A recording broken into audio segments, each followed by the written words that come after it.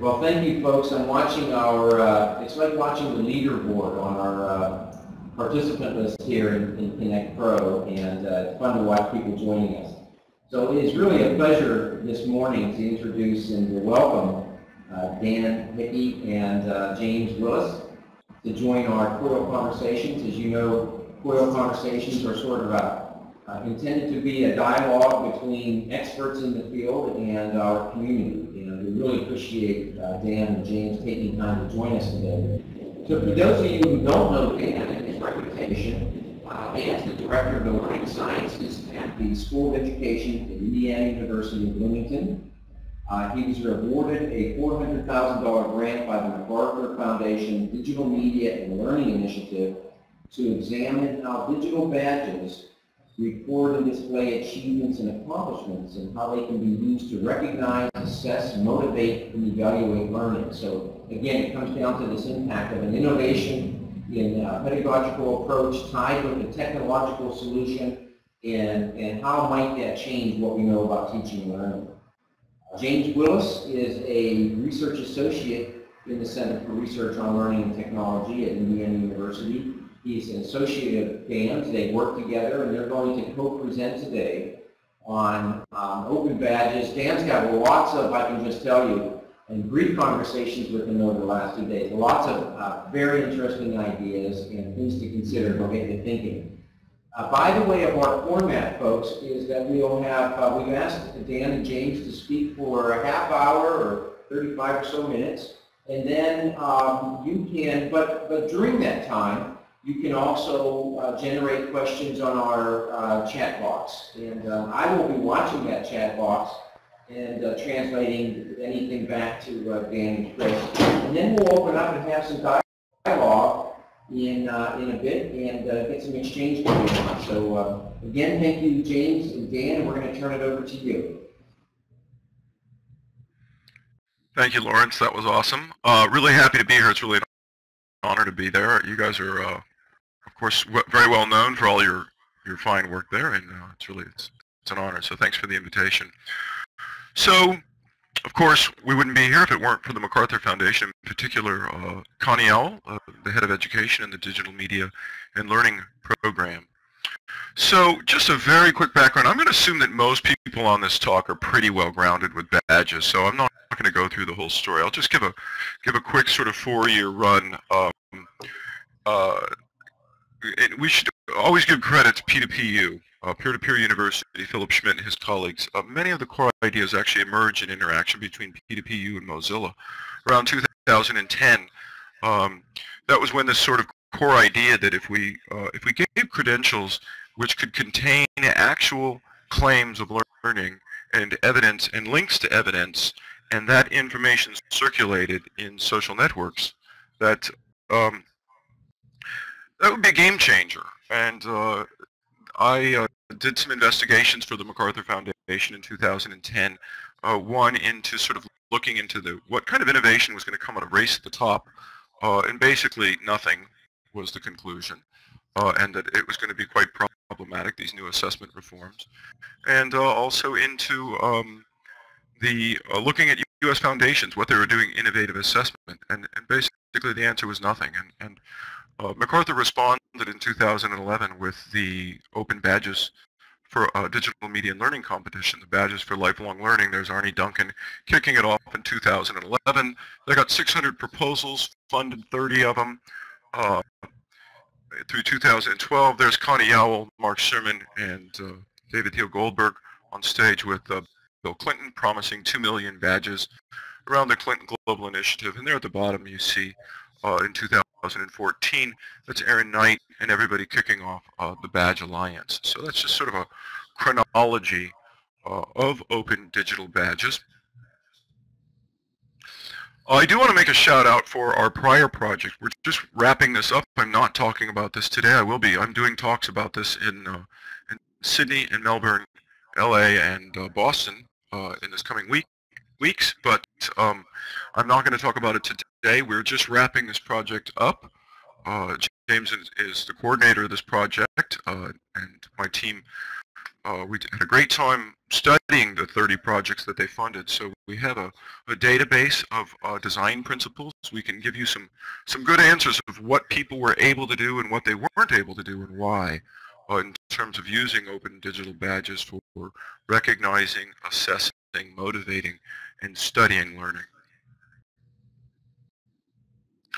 So some of you may have seen this slide before. This is actually the first two quotes were our inspiration for the prior project.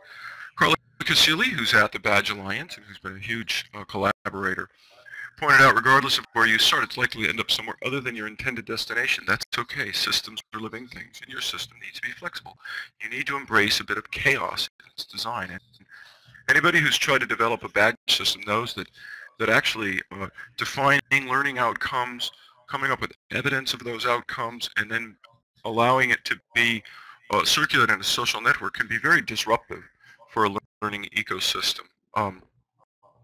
The challenge in our prior project was capturing this wisdom in the trial and error. As Philip Crutchin talked about large, complex architecture, software architecture, most of the knowledge generated when designing complex systems evaporates as features evolve and teams dissolve. And that really was quite a challenge for us to capture that knowledge before it evaporated.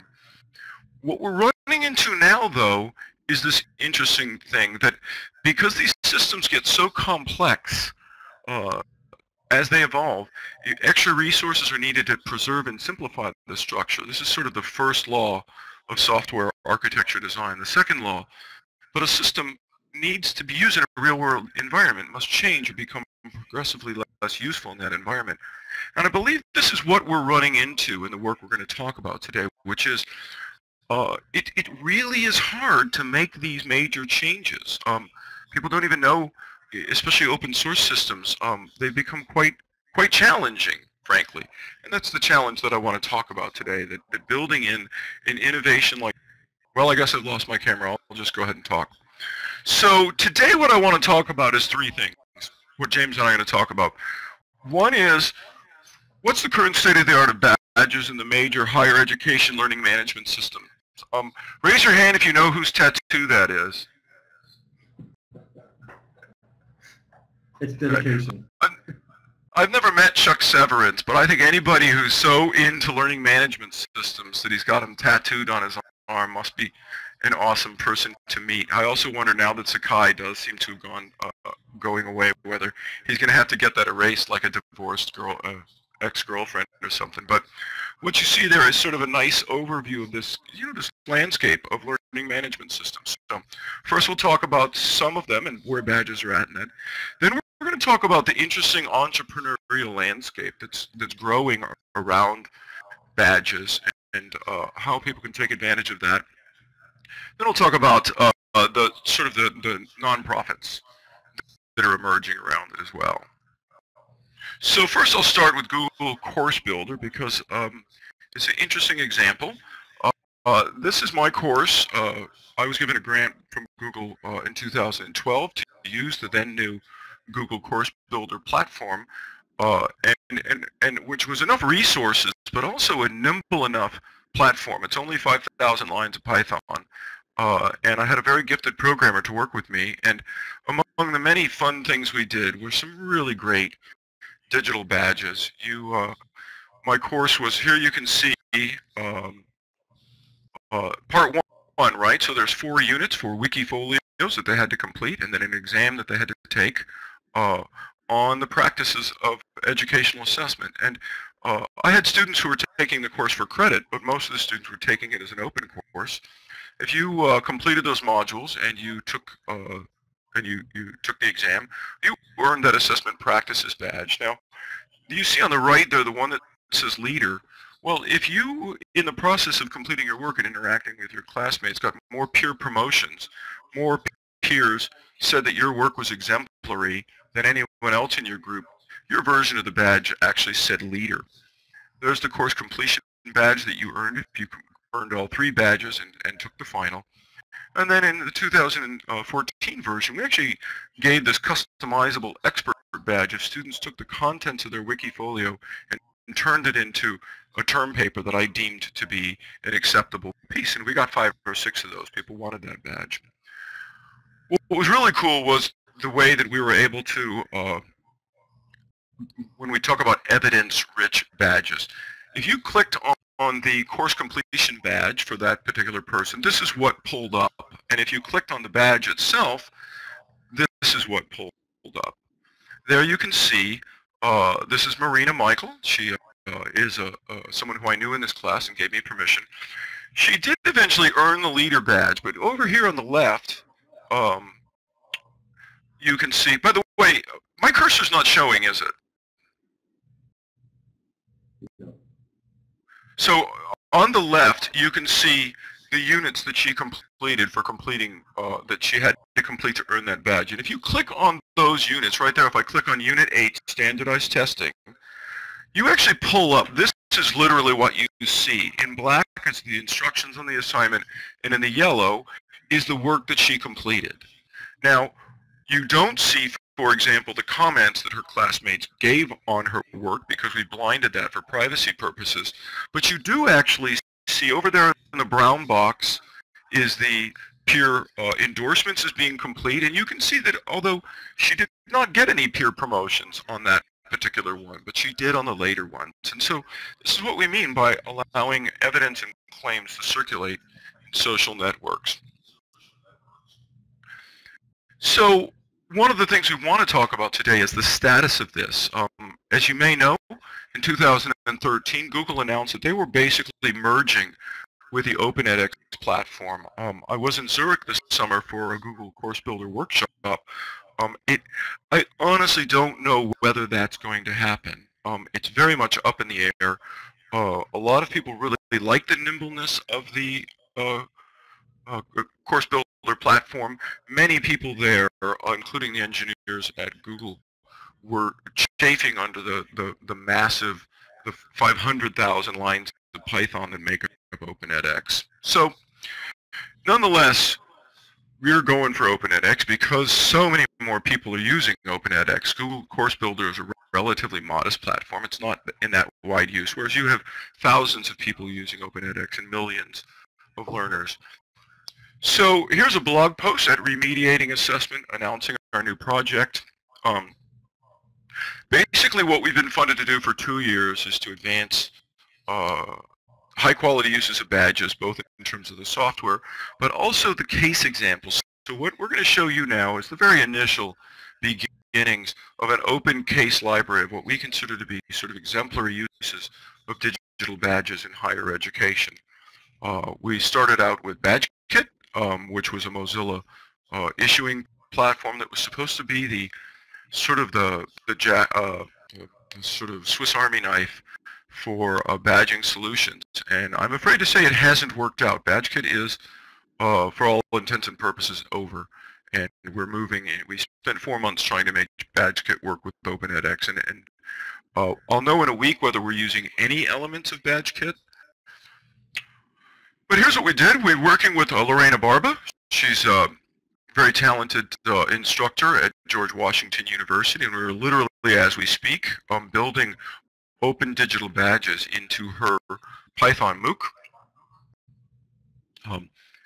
Now, what the challenge is that we're quickly encountering is that Open edX really is very complex. Finding the seams in that massive collection of features, as they describe it, it's not really a platform yet, but it really is a collection of features, has really been a big challenge. Right now, IBL Studios, who did the technical build on Open edX for Lorena's course, are finding the seams. We're working with Achievery to have already built the API for sharing and issuing badges, and we should have that up on our blog showing exactly what happened in time for the Open edX technical conference next week. One of the most interesting things is that one of the problems we encountered was that the authentication process thwarted efforts to put course evidence in the badges, right? So the best thing about badges is, like I showed you, you can put that information right in the badge. Well, you can't do that in Open edX because people have to be authenticated to access that information. So the solution that Lorena came up with that I'm really excited about is that students will be able to insert links to their code that they generated in their assignments from GitHub to show that evidence. So we hope to have that to show you by November 19th. Canvas is an interesting platform. It's right now there's two apps. There's Accreditrusts, BadgeSafe app, and BadgeStacks app. Both of those are at the EDU App Center, and both of them now work with Canvas. This is a very quick look at what we just literally spent. It took us about a week to get the app installed, and this is the IU Enterprise test version. So this is an enterprise version of Canvas. So what you see here is this is the BadgeSafe plugin. This is kind of what it looks like. There you, I'm just going to skip it in the interest of time. I'm just going to give you a little idea. Here you see, this is what the participants would see. This is sort of the criteria for an assignment. We're testing this out in a faculty development context. Once the assignment's completed, that gives the sort of the criteria. Who did you consult with? This is what the moderator sees. So this says the one IU Accessibility Bronze Badge, right? So we're giving faculty badges for completing modules on accessibility for disabled people in their online courses. Here you see a list of everyone who's claimed this badge, who's earned this badge. And there's the actual badge itself. Now, Maggie, when she made these, she did not choose to make them give people the option to push them out to a Mozilla backpack. But this is a really, really crucial thing that I want to take just a second to talk about. The Accreditrust, which disclosure, I should say I'm on the advisory board of Accreditrust, but I'm not paid. But they worked very hard to build the API to plug into Canvas. The code should be on GitHub in about a week. It needs a lot of work. It's open source. They're hoping that people will work on it. Their business model is that at this point you could choose to push it out to a proprietary system that they call TrueCred, where its authenticity could be verified, or you could push it out to the Mozilla backpack where it could not. For instance, it could never be revoked, for example. So this issue of how badges are being pushed out and shared is a really important one, and hopefully we'll get some questions about that later. In the interest of time, though, we're going to move on to Blackboard. You're all familiar with Blackboard. James, I'm going to let you drive it from here for a little while. Sure. So Blackboard is a proprietary learning management system, and many of you are probably familiar with the major learning initiatives that they have, learning analytics, student retention, but they acquire a lot of products in the education tech world, and that they are trying to reimagine education. So this is some very new information here. In February of 2014 at the Reconnect Learning Summit, Blackboard pledged to, quote, support open badges in MyEDU, a platform that helps college students create a roadmap tailored to their academic and career goals. In June of 2014, the CEO indicated that they were building this. And so I had a brief conversation with Deb Everhart at Blackboard, who shared with me that as of May, the Blackboard profile formerly in Blackboard Learn has been moved to MyEDU. And that currently what Blackboard is calling achievements are actually tiles within MyEDU, and you can see those in the bottom right of the screen. But they're soon going to be OBI compliant badges, and that those will be pushed to MyEDU. So the big point here is that in the near future, Blackboard will use the platform that they acquired, MyEDU, as an alternative to the Mozilla backpack. And that users will be able to move any OBI compliant badge into the MyEDU profile no matter the issuer. They're still working out the timeline at the moment, but they are committed to making this happen.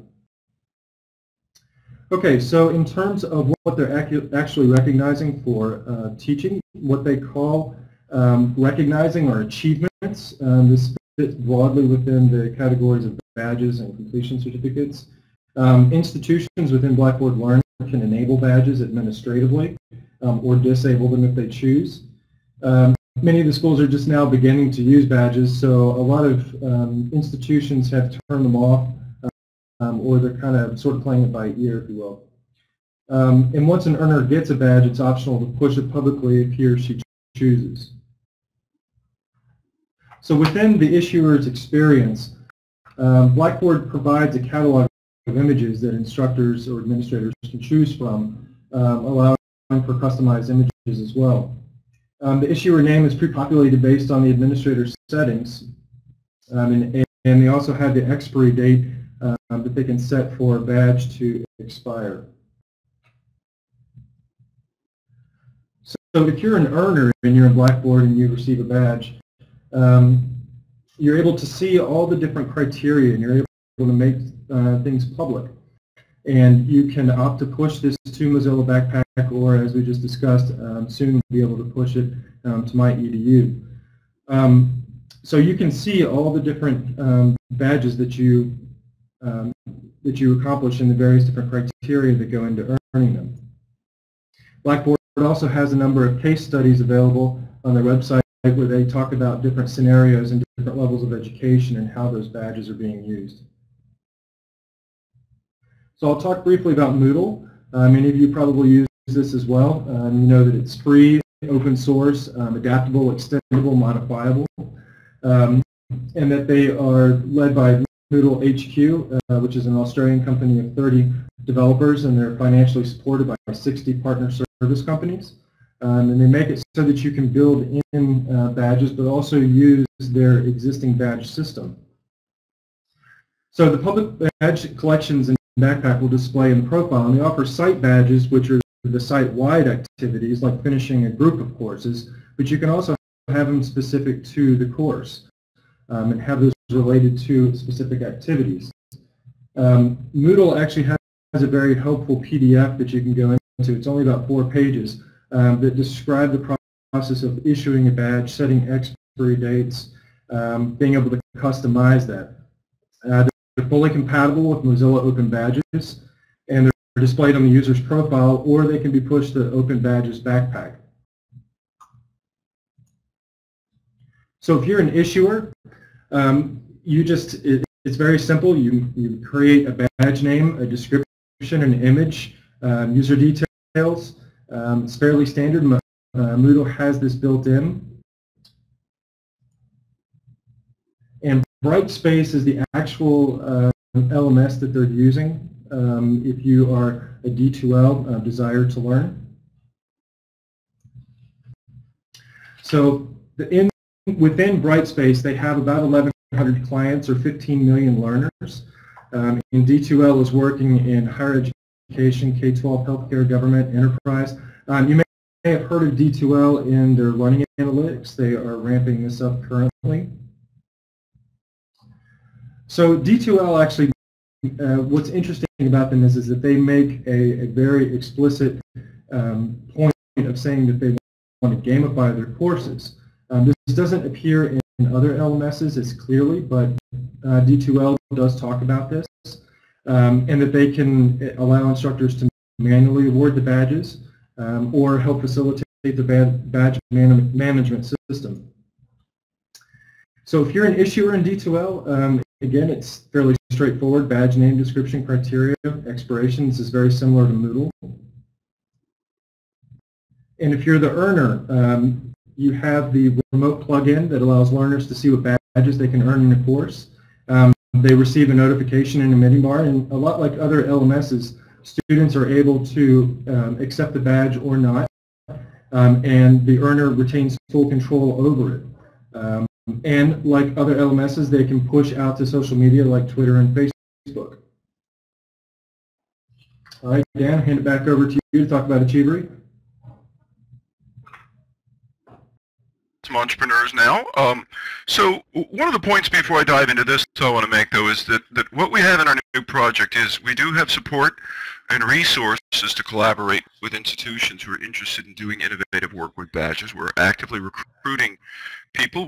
Right now we're at a phase where we're working very, very closely with people to do things that haven't been done before, building up a case library, and then sharing that out and sort of scaling up our efforts. So we welcome people to contact us if they're interested in partnering with us. We have a very talented team and a fair amount of experience that I think we're in a position to lend. And one of the things that we really think that we, particularly over the next year, will be in a position to do is to help people find the right people to partner up with. And much of that help will come in the form of the entrepreneurs. So Carrie Lamont, Damien Evans, we're both working at the Proponents After School Alliance, which was one of the projects we studied in the previous one, and they wisely recognized this opportunity to really break out and start a company to support them the way that we saw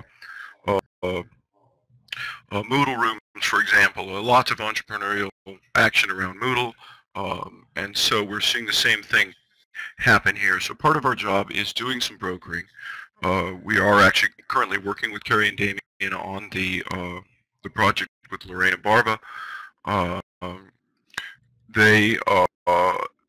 Their specialties are in the support of credential systems. They do competency-based work. They do it in schools.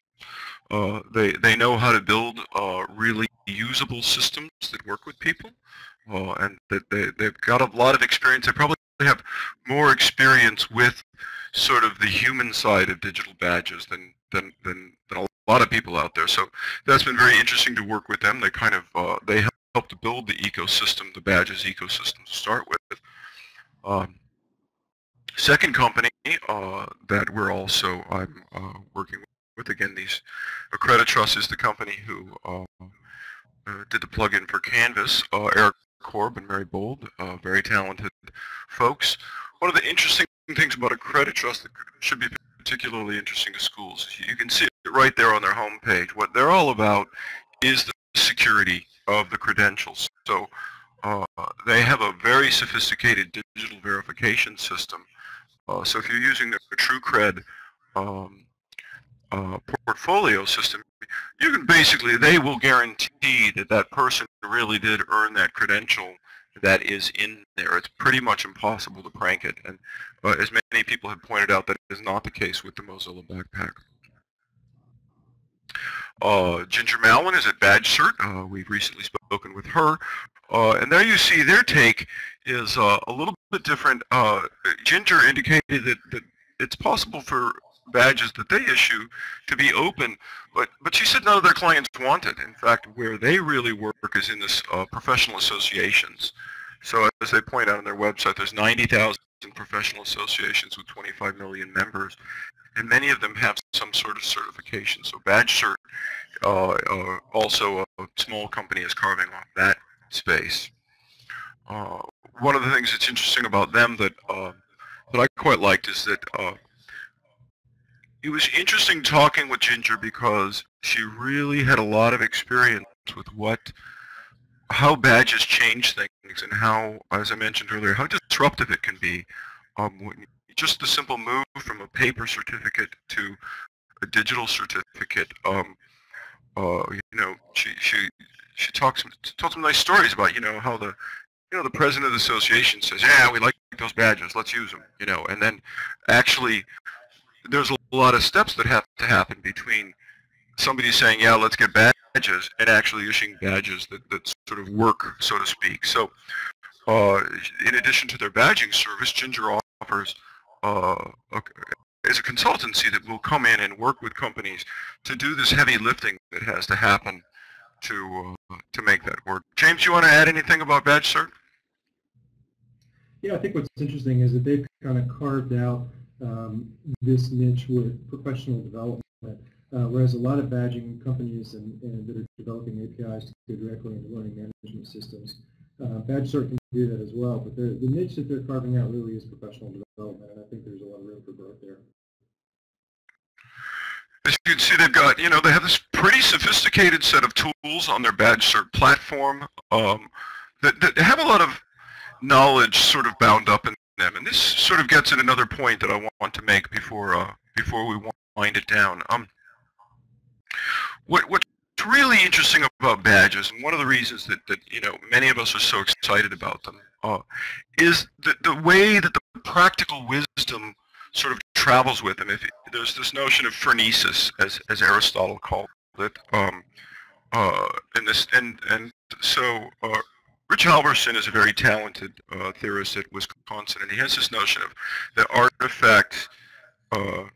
artifact-oriented frenetic narrative. Right? That's a fancy way of saying there's a bunch of narrative wisdom, practical wisdom, hands-on practical stuff of how to solve real problems that is traveling through multiple educational ecosystems associated with badges.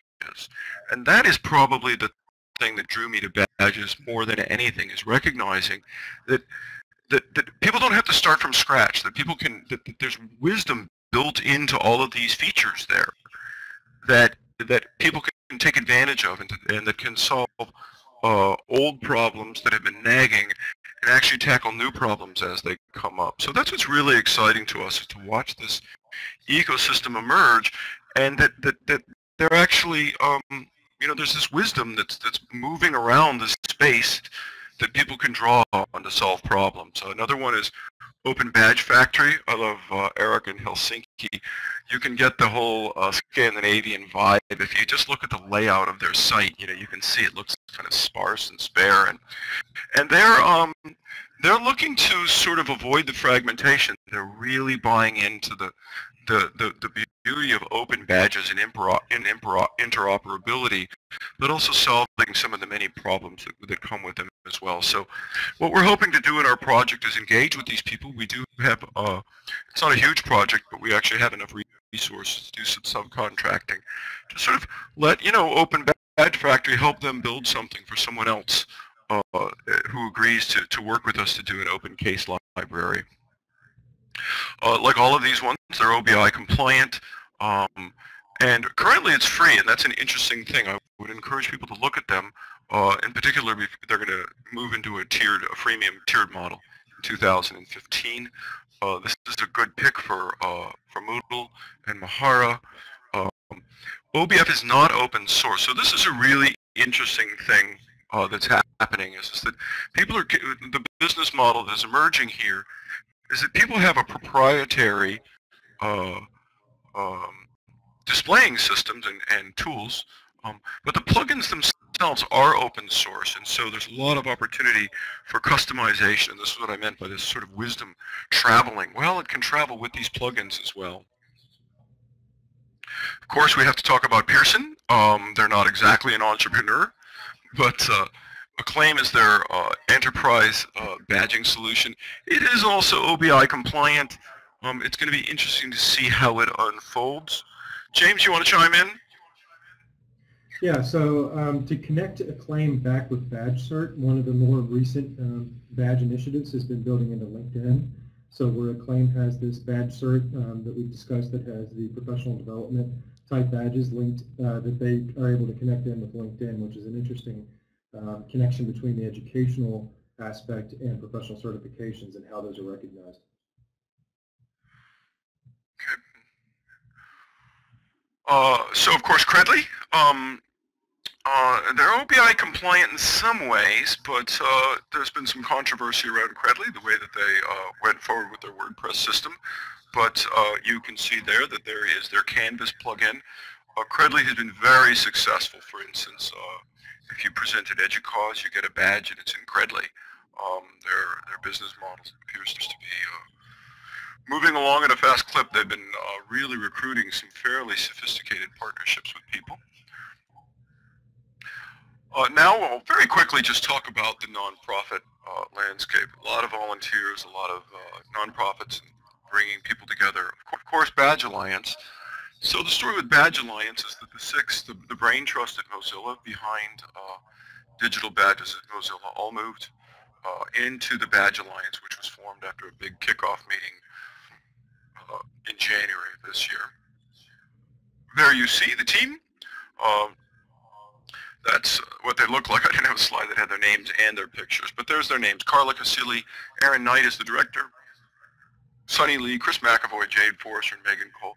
And there you can see on the bottom, there's the steering committee, a very influential group of folks, including Chuck Severance, whose tattoo I showed you earlier. So lots of great stuff happening there. I really encourage people to get on board. They're sort of reorienting themselves right now. They just finished a big six-month work. We're actually going to be giving them an update right after this meeting. There you see the badges for higher education is one of the working groups. There's one for professionals. Here you see the other ones. Again, there's a special one on the endorsements. So there's a lot of really interesting, smart folks doing some pretty great stuff here. It's also a great way to connect up with other people. I just can't say enough about what I've learned from working with Mozilla and now Badge Alliance. They really know how to build a community. For example, Nate Otto, who some of you may know, who was James's predecessor, that's how I met Nate, was through the Mozilla working group. So there's really a vibrant community emerging around open badges. I'll close with a pitch. A nice complementary piece of work is going on within the EDUCAUSE micro-credentials and badges constituent group. Brian Blakely is with me as the group leaders, but I will say that Brian is by far more active and successful than I have been. We held a meeting at the organizing meeting in Florida. We'll be presenting at the EDUCAUSE Learning Initiative meeting in January. So really want to encourage everybody to get on board with these groups. Lots of great stuff is coming together and lots of opportunities for collaboration. So that was all we brought to present today. I think that was my last slide. So we're almost on time. Terrific. Dan, thank you, and James, thank you so much for setting the table for this exploration. I think, to your point, Dan, earlier on, lots of individuals have sort of a broad conceptual understanding of badges and where badges fit in the ecosystem. I think your discussion today really helped us focus in a little bit, and my guess is we've generated some questions. One of the questions from our online, this is actually from Kyle. He asks about how the acclaim system, which is Pearson's product, is fitting into LinkedIn. James, you provided a link there. Would you explain that to us? Yeah, so this is actually one of the newer initiatives to be able to connect in with LinkedIn, whereas Twitter and other social media tend to be a little bit easier to connect into. LinkedIn has been, a bit more challenging, but at this point it's become kind of a major initiative for badging systems to be able to do so. I provided a few links in there that discuss this link with Acclaim. From what I gather, it is a fairly new thing, so in terms of details, being able to push links out, being able to push badges out to LinkedIn is a fairly new thing. So not a whole lot is known on that in the research into things. Or, I think what's going to be interesting too, companies like BadgeCert have learning analytics, an analytics system built into their badge issuing. And I think what's going to be fascinating as we go into the next year is being able to determine, with more precision exactly what happens with these badges in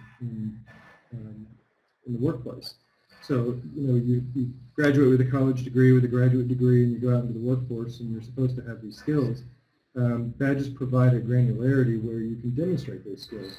So if you put it out there in social media like LinkedIn, what effect does that have, and how do you measure that? I think you're going to see some things coming about to measure those methodologically that don't currently exist, because I think those raise very challenging questions in terms of measurement, and I'm talking statistically here. I think also in terms of being able to demonstrate precisely what effect that has in the workplace over time is going to be an interesting study too. The time issue may be especially difficult, because we're working kind of on the, to use a really bad cliche, the bleeding ratio. But I think those are the things that we're going to see in the next year or so, is the effects kind of transitioning between education and the workplace. I'm wondering if you can address the question of uptake. Do you think that badges will really catch on in that corporate environment where these micro-credentials travel with me throughout my career but don't really add up to a degree from an academy? Or do you think that the academy will catch on and begin to figure out how to integrate these microbe shields, badges, and so forth into our current structure of credits and degrees and so forth. Any thoughts on that, Dan? Yeah, I would say all of the above in varied ways, with varied success. Yeah, the DPD project left a big impression on me in that the most challenging practices to enact were the ones that involved more formal credentials. The ones that were more successful were more informal. So a lot of the projects the majority of the projects that tried to get formal endorsements of their badges actually failed. There's a couple of things going on out there. There's a chicken and egg problem. Like the employers want to see somebody with those badges who's good, you know, but the issuers want to see an employer looking for somebody, right? So that's happening. You know, some of the badges are being issued sort of redundantly. You know, there's already a very sophisticated ecosystem. Like one of the projects we studied was the Girl Scouts, and well, if you think about Girl Scouts, I'm sorry, I'll take that back. 4-H. So 4-H already had an existing recognition and information ecosystem. They had their ribbons and their trophies, and they had their fairs. There was already a whole system in place. And so when they tried to overlay badges onto that system, the minute they ran into technical and logistical problems, basically everybody abandoned it. So they succeeded in building a badge system, but they didn't succeed, on our estimation, in building an ecosystem because nobody's using it. And that's because it's just not worth the added hassle to use it, because there's already a whole credentialing ecosystem in place. So I'm seeing a lot of examples like that. I think there's a number of institutions. The EDUCAUSE badges, you know, they're being automatically issued if you present at a conference and stuff. That makes me a little nervous sometimes, because it's sort of diminishing the value of badges. You know, there's so-called attendance badges. I refuse to call them, as a participatory theorist, I refuse to call them participation badges, but I call them attendance badges. So I'm not sure if I answered your question exactly, but those are my thoughts. I think your observations are really interesting. You know, overlaying existing, for example, Girl Scouts or 4-H is probably not going to work as well, but where we don't have micro-credentials right now, the opportunity exists to bring something new to the table. A point that my colleague Kyle Peck has driven home to me as I've been working on badging a project is the value of the badge is only as good as it's recognized by the community. And I think exactly. that speaks to that chicken and the egg issue.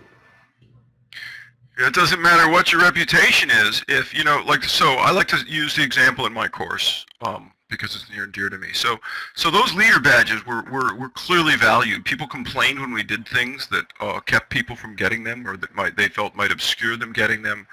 Now, if somebody was pranking the system somehow, and began arguing in the network of the class that those badges weren't valid, it really doesn't matter what I say about them. And if people conclude that those badges aren't meaningful, it doesn't matter what my reputation is or my institution is. Carla Casilli and I have a paper that's coming out in a special issue of a journal called The Information Society, where I sort of really pushed her to, she's the first author on it, and I asked her to articulate something that really left a huge impression on me early on, and that was, so I'm an assessment theorist, and my textbook that I use, it says that face validity is an unsanctioned form of validity. Well, and so when Carla started writing about validity and talking about how validity of badges would be probably more informed by P.J. Fogg and other theorists who write about credibility of information on the internet, I kind of, you know, bristled a little bit. And then it didn't take me long to realize that she was absolutely right. She was perfectly right.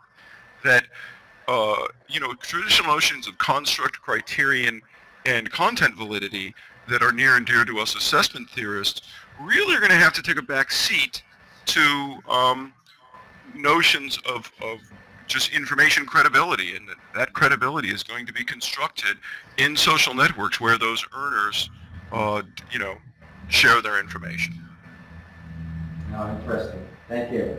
Okay, Kyle Peck is on with us, as you know, and has asked a question about, could you describe a little more of the ecosystem of badges that a university might consider? Penn State, as you probably know, is also active in this area.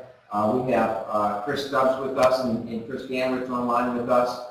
We have other people working on badges besides people named Chris, by the way. But what would you give as a recommendation or a suggestion to us as we begin to institute a badge system at Penn State? Start with informal learning. Start with co-curricular learning outcomes. Don't start learning outcomes. Don't start with faculty learning. Whatever you do, don't start with faculty learning. Okay. I think that faculty learning is very problematic because faculty, as you know, are problematic. There's a whole existing network in there to recognize them, annual reports and stuff. You know, if the badges that you're issuing don't appear on the whatever, you know, annoying faculty annual report system you have, don't bother. Yes.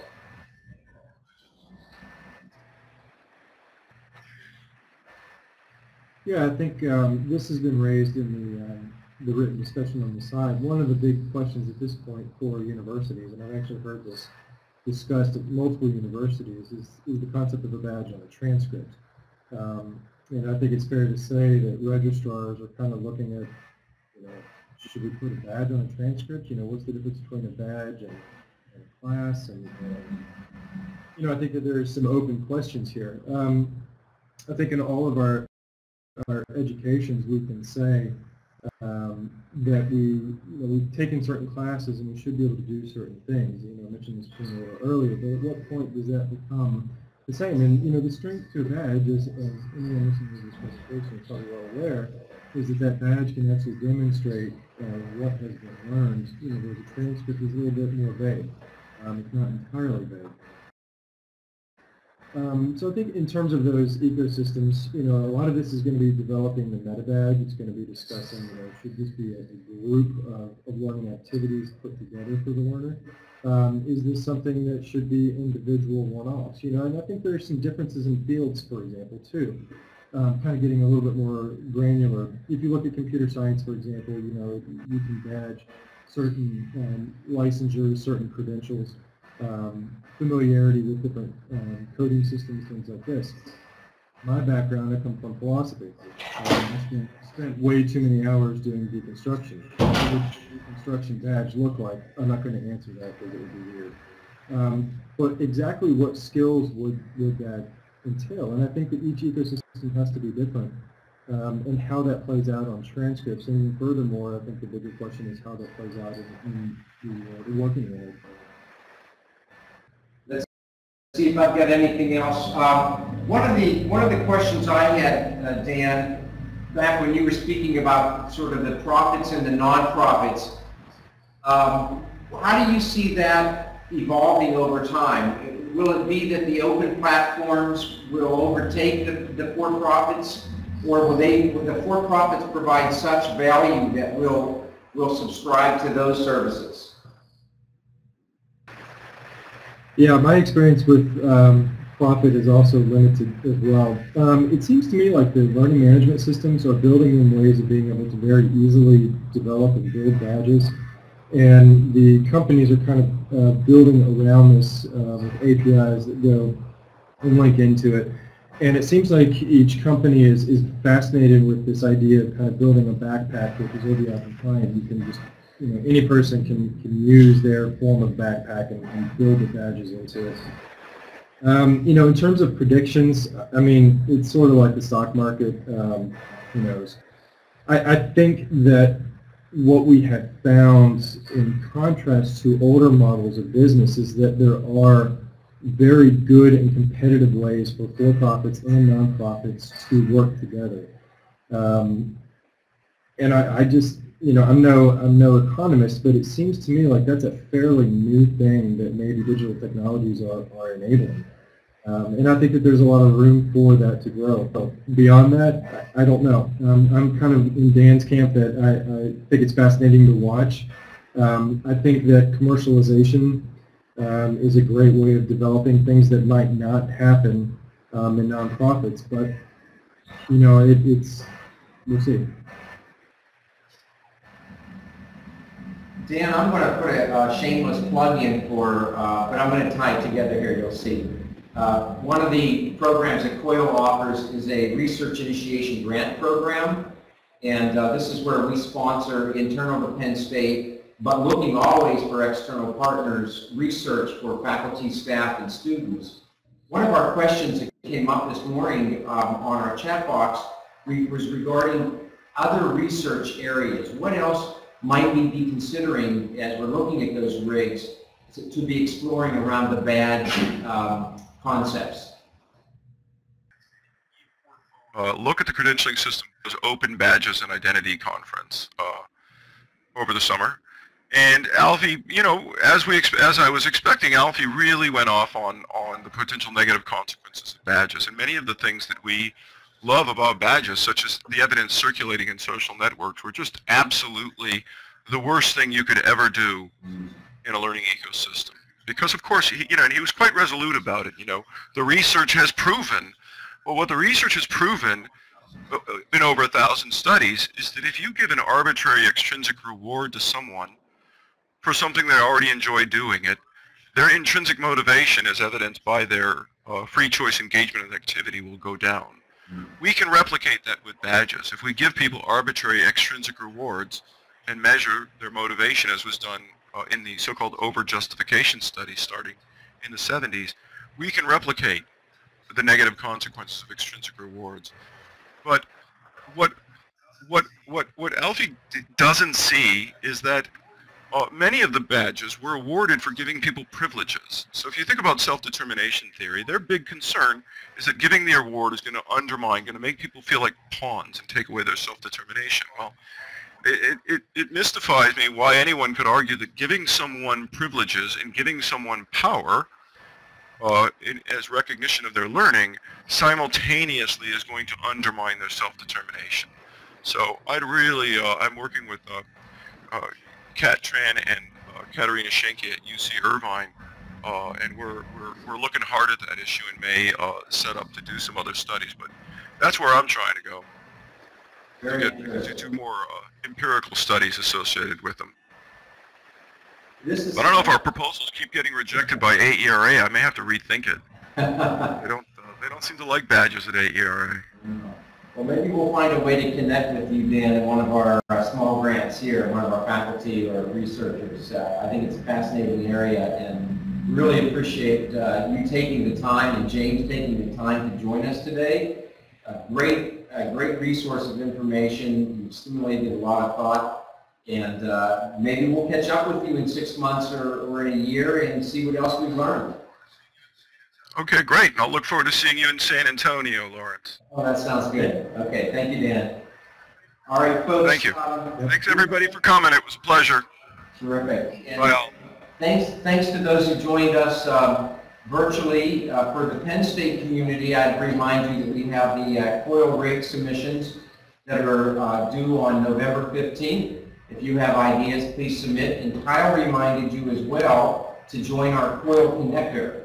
And that is our new intro network system that creates relationships and bonds between people around research interest. And we'd love to have you join us. We're at about a couple hundred now. We're looking to grow that connector. So we'll sign off for now, and thank you again to our presenters. We'll look forward to our next COIL Conversations. Bye-bye.